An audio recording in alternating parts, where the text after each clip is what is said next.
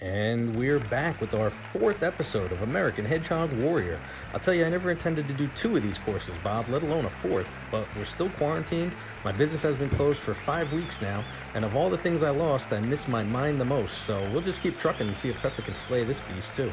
Some new additions and some familiar favorites, but as always, the goal for Pepper is to get safely down to the ground where she loves to run around like she owns the place.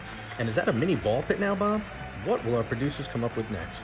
And as you can see, the champ has her poker face on, and she's raring to go. We gave her a few minutes, as always, to sniff around the course ahead of time, since hedgehogs can't see too well. And she's off from the starting snack table, down the armrest, and moving along the sofa as she has to deal with these staggered tubes first.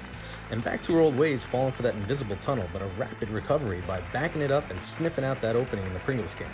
And as we take a quick look at the close-up on the Knockerball, New Jersey chip cam, you can actually hear Pepper's quills sliding through. And Pool Mountain has typically been later in the course, but we wanted to keep her on her toes, so we switched it up. And call me crazy, Bob, but it looks like she's trying to burrow under. And we know that won't work because she's on a sofa, so we'll see what her next move is. And while she's exploring, I know I speak for Pepper and Bob when I say thank you to everyone who's commenting, sharing, and enjoying all these silly videos. It is honestly amazing to see a little hog like Pepper inspire and entertain so many people during these crazy times. But back to the action, would you look at this? It appears there was a method to her madness, as she managed to move the mountain enough to open a shortcut that she can squeeze that prickly little ass of hers through without climbing to the top.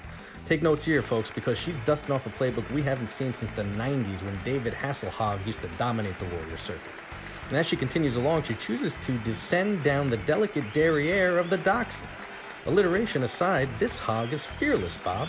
And she's also at the halfway point as she scurries over Pillow Ottoman Bridge into the newly named Dead End Drive. A couple of her hedgehog homies are there heckling and hindering her path, but it looks like Pepper pays them no mind as it's over the cups again and easily on her way up the slippery slope into the home stretch. Or maybe not so easily.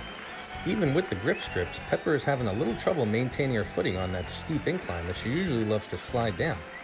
It looks like she may have a better footing now as she approaches the top.